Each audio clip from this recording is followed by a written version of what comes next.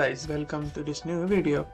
In this video, we'll be looking at the updated Home Up app which is available in Goodlock. So the previous version was not that good. Now they updated a lot in the Home app. So when we go to Goodlock, we open the Home Up and we see that there are the new icons for every individual subparts. For example, home screen has a new icon, folder has a new icon.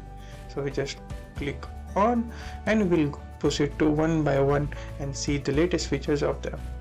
So the first is home screen grid. Now we can set the home screen grid, for example 5 to 5, 6 to 6 and many others. Now we can set maximum of 9 apps in the favorite bar. So just we drag and drop to the favorite bar, maximum of 9 apps, and it looks cool that you can access all your apps from the below favorite apps. We proceed to another is the loop pages. So in the home screen, when you swipe right or left, there will be the end of the screen.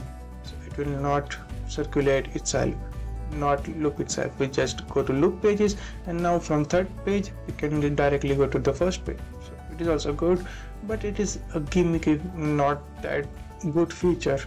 The next is the app list. So when we go to the app menu, we can see there are 2 lines of dedicated apps, which the priority apps which we use daily or which we want to use, as we can set by going into settings, and we can set the priority apps. So when we scroll down, the app will not scroll.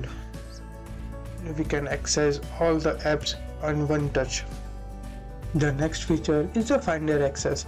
So now we can just scroll down on the app screen and we can directly go to the Finder access menu, so we can search anything and it will search. If that is not available on the phone, then it will go and search on the Google or the YouTube, and it will provide the suggestions that what matches the best what you have searched for.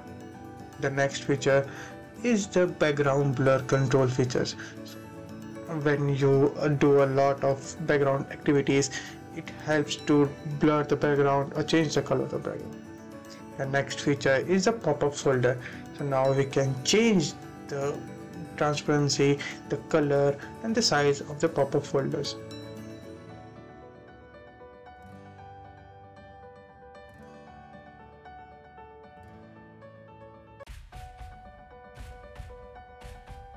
The best feature I like is the task changer.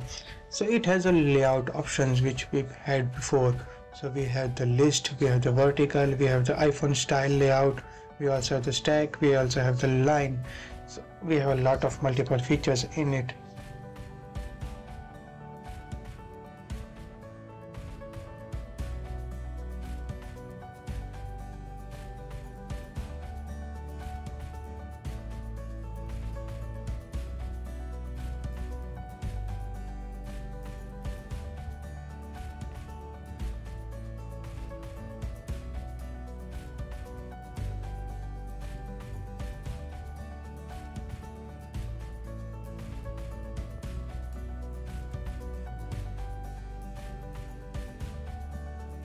Now in the stack type of layout type, we have a new features available, which is one is the mini mode. So when we just swipe up, the size will be smaller and it will shown in the bottom side of the phone. So if you have a multiple options apps available, we can see the apps in the small size, not the full screen size. We also have some other stack options available, which is like centering the app screen. So when we open that, it will go in a center and we swipe up from the bottom. But when you off the center one, then it will go on the sides. So this is not a useful feature, but it is a good feature, we can say. We also have the multiple app labels, search bar, anything.